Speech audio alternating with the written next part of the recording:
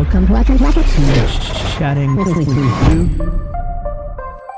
Hey everybody, welcome to Chatting with You. It's our first episode of the year. Happy New Year to those that are listening. And this year, one of our goals is to kind of do something different with our podcast and not only just be goofy and come up with ideas on the spot, but actually have a plan and give you guys a topic that's actually relevant to your daily lives. And with that in mind, we have our first guest of the year, which are the chiropractors from Reach, who are our friends, our neighbors, and friendly fellow Brazilians here. That's right. So why don't you guys go ahead and introduce yourselves? I'm Dr. Lorena Jesus, and this is my sister. Yes, Dr. Juliana. So full disclosure, they are my chiropractors. So, but the main reason today, we're not here to necessarily just talk about so much their practice, but more talk about self-care and how chiropractic comes into play. I think one of the main things that people want to do throughout the year is, lose weight, feel better, do this and that. But a lot of times I forget that it goes along with other aspects of your life and how you can actually perform at a better level. And as long as I can remember, I think a lot of people always had their, perception of how chiropractic works, or they think I've heard a lot of witchcraft conversation and things like that. And to be perfectly honest, I've over the years learned to value it to the point that I think I told this to you guys that if I wasn't a lawyer, I would probably want to be a chiropractor because I think it's super interesting. I don't know if I'll be good at that. You told me. We'll see. Yeah, because we usually, you kind of don't want to work with us. Yeah, I'm his favorite. So she's usually the one on the floor. Yes. So, but I think chiropractic is super interesting, and I think I don't care what other people think. I've experienced it in my daily life that it works because I used to get migraines like at least 2 times a week. And after I started, getting regular chiropractic care, that doesn't happen anymore. So that's not witchcraft. That's just facts and data that it actually works. I can't remember when was the last time that I actually had an actual migraine. You still get a headache every now and then, but a migraine like I used to, I can't remember. It's been years. That's awesome. So I am a good example that it actually works. So what I really wanted to start off with you guys is kind of, tell us a little bit about the importance of self-care and how chiropractic falls into that. Well, I think it's funny that you say that because I think a lot of people just don't know what chiropractic is, the science behind it, and I don't think that they know enough, and that's why most people do think that it's witchcraft or it's just voodoo. So our goal and one of our missions is to really educate the public. So we do try to, go to schools or go to different places to make sure that people know why it works and how the body functions so that they just don't think that it's, a placebo effect or something like that. But do you want to share a little bit about how chiropractic and impacts like stress and stuff? Yeah. I think that's really a good topic. Self-care, especially at the beginning of the year, everyone's ready for a change. And it does go hand in hand because we are trying to eat healthier and exercise. But if there's something going on with your nervous system, then you're going to hit a wall. Right? Everything, it works together. It's not just one part or one area. So with chiropractic, the focus is improving the function of your nervous system. So brain, spinal cord, and the nerves that come out of it. So through multiple different stressors, whether it's physical stress, whether it's through toxins, things that we eat, or just emotional stress, there will be vertebrae that will slip out of alignment and it'll stay out of alignment. The issue with that is not just the pain, because if it hurts, you're like, oh, it hurts, I got to go see what's going on. Right. It goes beyond that because it'll send your brain into a stress response. So it comes from inside. The root cause is your brain thinking there's a stressor in the body. And what the brain is designed to do is it's either going to be in fight or flight or rest and digest. Fight or flight is there a bear that walked in the room? The brain needs to figure out, am I going to run from the bear or am I going to kill the bear? Right? So obviously we cannot have the body operating in that stress mode all the time because it'll lead to fatigue. If the body is operating in that state, most of the time, it'll release cortisol. Then we know that cortisol will start to affect sleep, right? We can't rest. It'll start to affect digestion, reproductive organs, reproductive system, because if there's a bear in here, is the body worried about sleep, about reproducing, about digesting food? No, it's tensing up. It's thinking, I need to run from the bear. I gotta survive. Most people don't know that over 80% of the population today are living on fight or flight mode without a bear. You're in your room and you're trying to fall asleep at night. You know there's no bear, but because your spine is out of alignment, it's sending that stress response. So the brain is causing the body to operate in fight or flight. So what we do, dealing with anxiety, depression. Exactly. So that's why a lot of people at night, they stay up and they're in an anxious state and they don't know why. Well, there's no movement in your spine, and your body is thinking that you're in survival mode. You are in survival mode all the time. And it doesn't need to be there. It can't be there. So everyone's heard of adrenal fatigue. That's what it is. It's fight or flight all the time. So where we come in is neurologically based chiropractic. It's different. Our technique is a little bit different. So for those people who are afraid of cracking and twisting, there are other techniques out there that there's no need for it anymore. There are gentle techniques that will eliminate the cracking and the popping, right? So what we do is, okay, now we know there's a misalignment. The brain is thinking it's fight or flight. We need to fix it. What a chiropractor does is we'll analyze, figure out which vertebra is causing that stimulation, that stimulus, put it back into proper alignment, and help your body relax again and come back into rest and digest. There are so many people out in the community who don't even know that there's fight or flight, but there's also rest and digest. People don't even know that, and that's where the body needs to be to properly function. That's where quality of life comes in. So I know that was a long answer, but I needed to. Thorough. Yeah, I think we're done. Yeah, it is a way of life, which I find interesting that you said that you experienced migraines. Throughout, I didn't find out about chiropractic until, I was in college. And my high school years, I had daily headaches every single day. So when you grow up like that, you just think, well, it's normal. It probably everyone has it. I honestly did not know that there were people out there who didn't have daily headaches. I honestly thought it was a thing. That everybody had them. Yeah, because I didn't know better. It's so common. You think it's normal. It is. You think back pain's normal. You think that, Yeah. And common and normal. Carry Tylenol in your bag is normal. Yeah. But it's just common. It's not normal. We were never designed to we're not deficient in Tylenol or Advil. So you shouldn't have to keep it in your bag because you're in pain. Yeah. In order to survive. Because it becomes like, a third leg or something. Absolutely. And that's how I found out that my spine, that I was losing curvature in my neck, that it was all out of whack, because I started under care. And I remember I used to have, in high school, I'd have Advil or painkillers in my book bag, in my locker, in the car, everywhere. You'd have a tiny little bottle because, they sell you the pocket size one. So I had it everywhere. And when I realized, okay, this goes beyond that. It's not just, like she said, a deficiency in a painkiller. My body was just breaking down and couldn't adapt. And that's really when I started under care. And that was over 10 years ago. And I'm still under care. Now I'll still get a headache here and there if I don't sleep, if I haven't had water, things like that. But I don't need a painkiller to function on a daily basis. I know when I get a headache, I'm like, okay, something's off. I need to get adjusted. I got adjusted 2 days ago.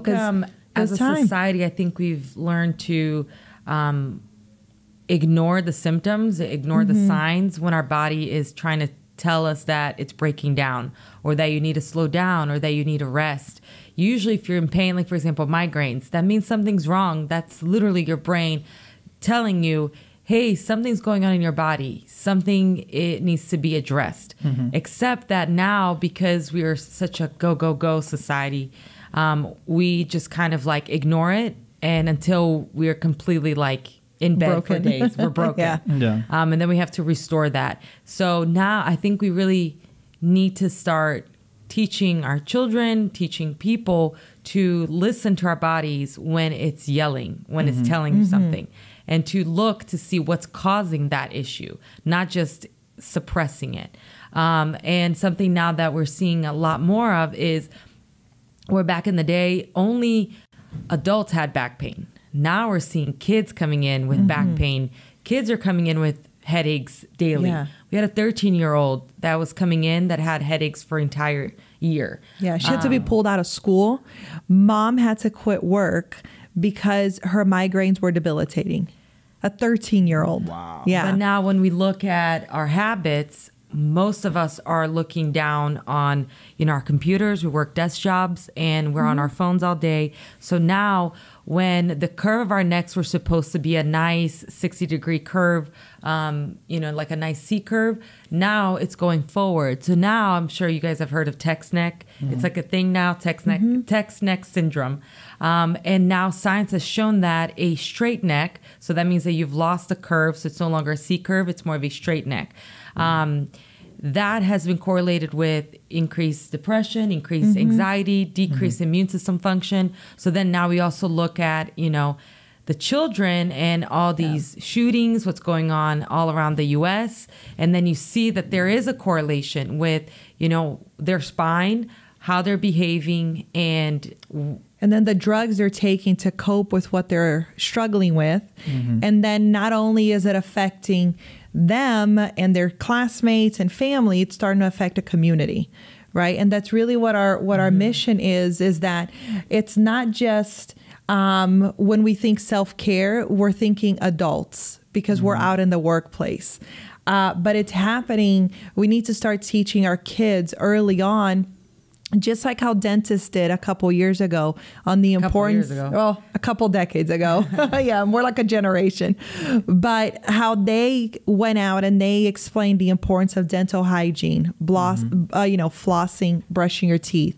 We need to teach our kids the same thing as far as self-care and spinal hygiene. Because like my sister said, they might be, 5 and 6 or 8. They don't have cell phones, right? But they use their parents' cell phones. They have iPads and they're like this, reading and writing. Yes. All day. Drain your battery. Day. Yeah. But at the end of the day, they're still doing the same amount of homework, but now they don't have recess anymore. They're not out at the jungle gym and they're not climbing and stretching out these muscles again to counter all the hours that they're like this and that they're hunched over. Everything is out of proportion. There's no muscle. There's no muscle stretching and lengthening. And then there's no motion in the spine.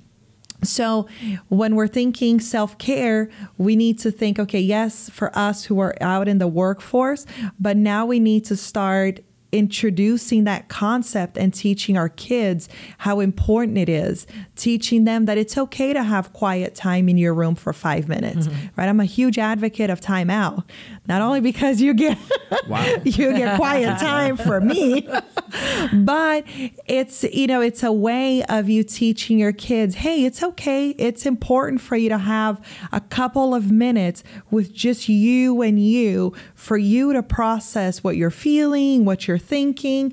And then even if it is chiropractic care, getting them adjusted, it's very different. The adjustment on a newborn or on a 5-year-old than on a 40-year-old. It's not the same, and we're trained. There are chiropractors out there who have special certifications for pregnancy, right? For a nice labor and delivery for mom, but for infants, babies who, now there's an increase. I don't know if you guys have noticed on babies with helmets because they're not moving their heads. And now that I say it, you're going to see it all over the place because you're going to be aware to it. But they don't have motion in their necks because pediatricians aren't teaching parents about these things, right? If baby's not turning their head side to side, it's because their spine is out of alignment. They don't have motion. And these are all little things that will make such a huge difference because a helmet is $3,000.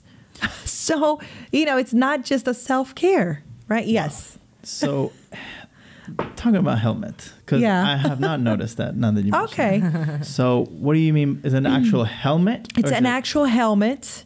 So what happens is your skull needs to have a specific shape, right? Mm-hmm. But let's say baby has torticollis or doesn't move the head to the right. So then all of a sudden, as they're developing, they start to develop a flat head. Mm-hmm. So it'll be flat on one side, So and the it's helmet literally is supposed to shape it into a nice. Yeah. So nice they'll wear cranial. it depending on how severe the case is. I'll have to look. So They'll blowing my mind. Yeah, right they'll now. wear it for a couple hours a day, sometimes longer. Obviously there are situations where they need to have it for other reasons and interventions. But we've had cases in the office where we've been able to avoid kids having to put helmets on just by adjusting the spine and allowing their necks. Are you able to see it? Yeah. Yeah. Do you see it? Actually, they make It's them like cute. legit helmets. Like, Yeah. It is. like It's a bunch helmet, of yeah. different- Mm-hmm. And they'll Wow. paint them and they'll make it. Yeah. Put their names There's on a it. whole section in Amazon about baby helmet decals. Yeah. See? Blown my mind. Okay, well, I get that. So, But again, it's just another way that we are addressing the symptoms and not getting to the cause. Mm-hmm. So we could, like, for example, we've had great success also in able to prevent having to use the helmet just by reshaping, teaching, parents on how to move, on how to restore that. we'll adjust the spine and then we'll teach the parents, hey, this is how, these are the exercises you should be doing at home. Play these games, put your baby on their tummy. If they're not crawling, play some sort of army game, crawling game with them. So it's things that that sometimes you think are limited, but it's really not. There's so many other options out there. And I know, I feel like we went the other way with the helmet talk. Yeah, now. but bottom line, I think, is movement. Movement, yes. There needs to be movement in the spine. There needs to be Yeah. movement in the spinal cord. There needs to be movement in the nervous system. Yeah. So the way I described this once, and I don't know if it's correct, is that the best analogy that I can think about, everything you just said in terms of chiropractic care, is that whenever your body is not acting right, you get different sensations and pain. It's kind of like when you have like the check engine light come on your car. You're like, Yes. something's wrong. Mm-hmm. There's our body's way of saying something's not right. The same way is that whenever you have your spine is basically like the transmission of a car. The body won't go, won't move, Yeah. won't act properly. It's kind of like the car won't move if the transmission is busted. Everybody's in fear and dying to have back pain or my back's out or whatever, and then your body shuts down in a way. Like you can't move, you got to stay in your bed, blah, blah, blah. Yep. Same thing with a car. Like you can sort of start a car if you have a bad starter or other things like that. But if your transmission's gone, you're dead. You ain't going nowhere. Your car's not moving. So does that kind of Absolutely. good analogy? Yeah, very good. That's a really good one. And I would say the transmission is your brain. And then the wires are the nerves that are coming out of your spine. So, and then those wires, they literally go to every single thing in the car. Same thing. The nerves are literally going to every cell, tissue, organ in the body. So then those wires, you literally could cut them off. Your arm might still work. People have like reconstructive surgery all the time. But if the transmission's done, the spinal cord and the transmission, you're done. You're done. Yeah. Yeah. Yeah. For those of you that feel that we might be going way over the top, I just brought it down a little bit for you to make it. But the car analogy is a really good one because the car always gives you warnings. Yes. Right? You can, yesterday I went to start my car and it did something funny and I'm like, oh my gosh. And it's funny because you can, with the car, I like this because you could also, the same way that for the body, you use Advil, you can put a Band-Aid, you can compress, press. The same thing with the car. You can change the water. You can do all these things to try to it's the oil, not the water. Well, sometimes you have to add water, don't you? But you don't change the water, do you? But you have to add water. You have to Obviously, drain I don't know. Okay, so I don't know cars. I don't know cars. No. It might be why your car is acting up. It might. Just saying. It might be. Yeah, no comment about Might that. be gas. She borrowed my car for a little bit, and the moment I got it back, I'm never going to hear the end of this. No. It did not break with me. No, let's get that in. The next person who wrote it. I love this interaction because it's almost the same way that when we go to you guys' office and it's just this back and forth of who does the most amount of work, who kind of knows what's going on. I know who does the most amount of work, and I've established that. I've broken down your office systematically on my own. You have a chart. I have a chart, and I just literally told you, I'm like, this is how things work, right? That's what I figured. That's exactly it. But, it. We'll get to your practice in a second. So the last little thing I want to talk about self-care with two things really is I am super amazed. A lot of things amaze me with regards to chiropractic, but it's more of your ability to know exactly where something is off. Like the little simple of how you raise the leg, kind of like little swipes, in different areas. You're like, here. You're like, what? How? Like, what are the things that you guys look for? Again, I'm not asking you to give an entire chiropractic, degree class here, but what are the little things that you guys look for when you do like a little swipe or you lift the leg? Like, what is that? So different techniques will use different analysis, but the bottom line is we're using palpation. So we're feeling, we train a lot through school to feel what normal feels like and when it's malpositioned. So then we can tell, okay, is there edema or swelling under that joint? So these are things that you're probably not even noticing we're looking for or feeling when we're touching or we're swiping. But then when you're turning your head side to side, we're checking, okay, how are the muscles working? Can you turn your head side to side, or do you need to use your shoulder to turn side to side? So little things that you're not on a day that's super sneaky. And then we do the same when we lift your legs up. Can you just bend your knee, or do you need to lift your whole hip off the table just to bend the knee? But the main thing we look for in our technique is reflexes. Deep tendon reflexes. So just like when you get your exam done, your physicals done, they do the little hammer on your knee to see your reflex. We're looking for the exact same response.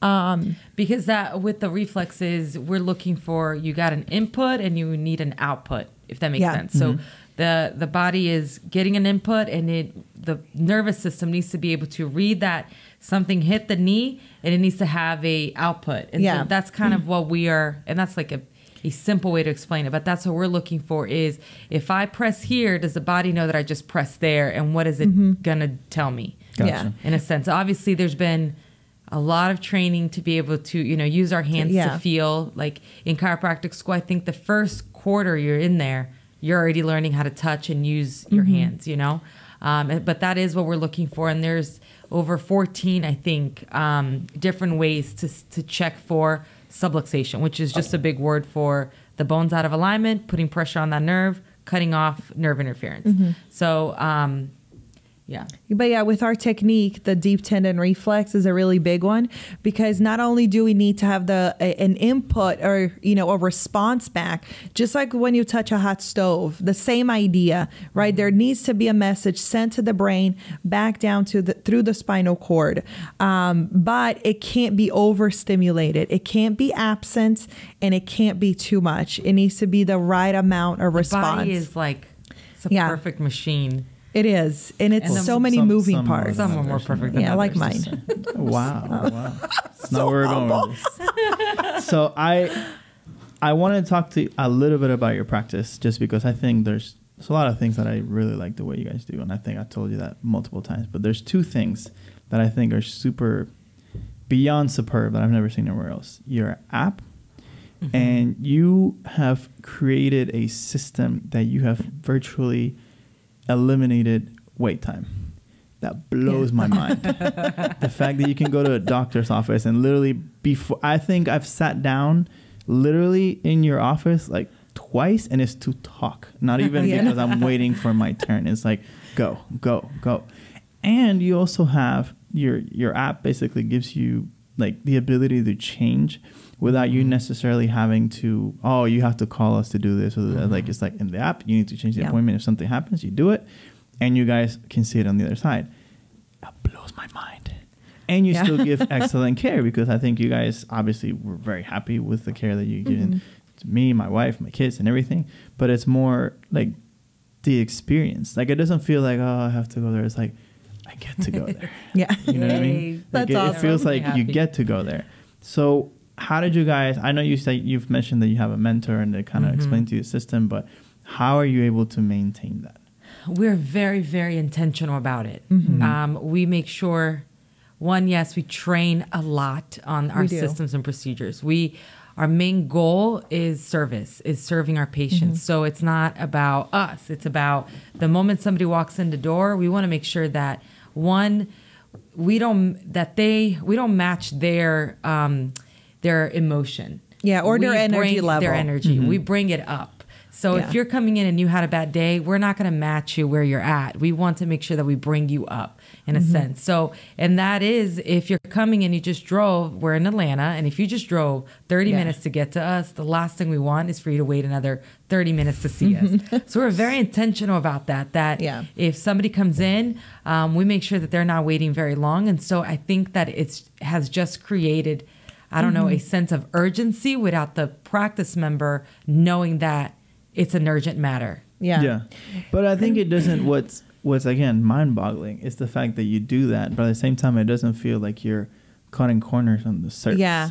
Like you bring people back really fast for the adjustment, but I don't feel like you're rushing through the adjustment. It's like what? And you know what I mean? And I think excellent. I think it's on little things like that. Like, we didn't create the app, right? It was another chiropractor, a mentor of ours who saw the need, created it, and then shared it with us, right? So if we're able to be efficient on the checking in, so you don't have to sign in when you come in, it's something that if we eliminate some of these things, then when we are one-to-one, I can give you all of my attention. Right. So if I don't have to worry about, oh my gosh, I have to write this down on his chart because I have a system that allows me to do it, then I know that I can focus that energy in those 10 seconds on you and your family. And that's what makes the difference. So we've eliminated. Yeah. And even it's funny because even I think the beginning of last year, I don't know if you noticed, but we moved the check-in station from where the beginning of the door, to the back of the counter, because it was creating bottlenecks. So people would come in and it would create like a weird line if everybody had their right at the door. Kind of like outside. Yes. People were coming in and out. Okay, we got to solve that problem. So we moved it to the other side. So we're continually eliminating ways that are creating bottleneck. So that whenever the practice member is there, our focus, especially the docs, and then we also train our staff to do everything else except adjust. So that way, for example, if you need to go in and change your appointment, you're dealing with the staff and not us, because then when you are with us, you're with us about your care. If they can do everything else, they're going to do everything else. So that's why we delegate to them and train them. Because and we tell the team this all the time. We actually train probably 2 to 3 hours a week on a regular basis. Now we've had the holidays, so we've been on and off. But so we'll train, and then we'll have our team meetings either Monday during lunch or first thing Tuesday. So the office only opens at 3. The doctor's meeting starts at 12. So that means that we are usually there anywhere from 10 o'clock on, so we can prep for it. And the team needs to bring us problems that they are seeing that for us to fix, because they'll see things that we're not seeing, because on a weekly basis. We're creating that where I can't take credit for it. I listened to it in another podcast, Craig Rochelle podcast, but he said that everybody, he said everyone should be looking to be chief problem solvers, CPS in their company. And I was like, if you want to be valued in the company, then you need to be solving problems. The bigger the problems you're solving, the bigger your value is. So the bigger your salary should be and whatnot, whatever comes with more value. And so we've instilled that in them, that you guys need to be looking for problems to solve, because there's always going to be bottlenecks. There's always going to be something going on that needs to be better or could be better. Yesterday, we're doing our giveaway, right? Every year throughout the year, we do different things. So we have the raffle going. So we had a quick meeting yesterday, and we talked about, okay, what can we do? How can we improve this? And it was as simple as they said, we need to have the scorecards instead of on that table right here by the computer, so they can easily reach, right? So it doesn't, they don't need to reach. I got it. That's right. So little things like that, we're able to, Shameless plug. So we're able to put in all of that responsibility on the team, and we tell them their goal is to keep the doctors doing what only the doctors can do, which is adjusting the practice members and loving on them. They also need to solve problems. They need to connect, but at the end of the day, they can't adjust. So if we empower them with all of that, then it allows us to have a deeper relationship with every single practice member, every single person that comes in, even to the point where we tell them to be aware if somebody is off their game on that day, because they might be going through something that they don't want to share with anybody, but we're going to get it out of them because they might need prayer. They might just need a couple seconds of, hey, I just need to just vent to somebody who has no idea who I'm talking about or what the situation is, but they just need to let it out. So we empower and we train the team on these aspects. On that awareness. I think you guys are doing a great job. Thank you very much. That means a lot. I appreciate it. Yes. Because we also have a lot of respect for you. We do.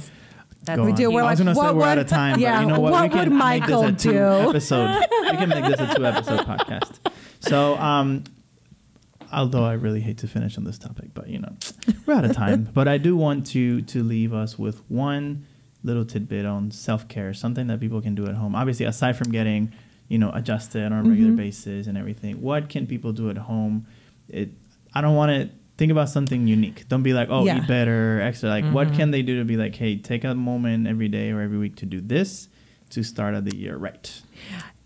I would say breathing exercises. Okay. Google proper breathing exercises because that's a good start. It's a specific one, and it's something that we do on a regular basis, but most of us are doing it wrong. So that sounds weird, but you're yes. Right. So, we do it to survive, but we're probably not doing it right. And it'll take work. It'll take practice, but it's simple. You don't need special equipment. You can do it in the shower. You can do it in the car. You can do it at home. So that's a really good one, breathing exercises. And it's really just practice. Put your hand on your chest, hand on your ab. You want to breathe to this hand needs to be lifted up last. So you need to fill your chest first, lungs later.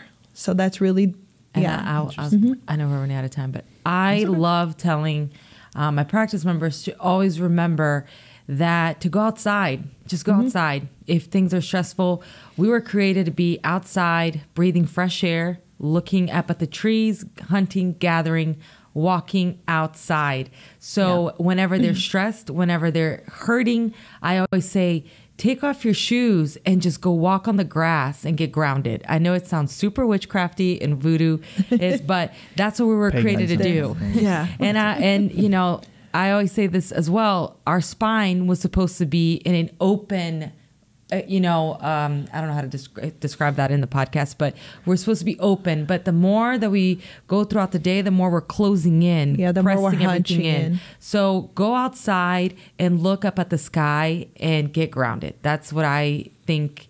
Do that every day. It'll absolutely change your life. It will. I love it. Yeah. Thank you guys for coming. Thank you for having us. No, I think it was very interesting. A good way to start the year. I hate the fact that we did not get to my favorite subject, which is why coconut is such an important, element for people from Brazil. I have data to back this up. My brother-in-law is married to someone from Brazil, and she loves coconut too. And we've talked about this. I think this should be a separate subject. Yeah, I think so too. Start a thread on the YouTube page. Let's start that thread going. Yeah, why do we love coconut so much? It's a mystery, but I have data to prove that it is true. We put it on everything. We do put it on everything. Well, I put it literally on our bodies, my hair. I do. There you go. Yeah. That's my point. It's facts and data. It's facts and data. But thank you so much, guys, for listening to our episode today. We're going to link your page to the description of this video. So if you guys want to reach out to the doctors here, like I said, we're practice members and we're very happy. I think, regardless of what you're looking for, it's a good way to start the year to doing some of these techniques that you guys talked about and making sure that you get, your body running right. And I think you guys are really good at doing that. So be sure to reach out to them if you guys have any questions. And like always, we're always here to help. Hopefully this is the first of many things that we're going to do with regards to self-care and improvement and learning over the years. So it's not just going to be random topics that we come up with. But as always, if you have a topic that you want us to talk about during a podcast, feel free to send us a message or write us a comment, and we'll be happy to address it. So thank you guys so much again for coming, and thank you guys for listening. Have a good one. Thanks.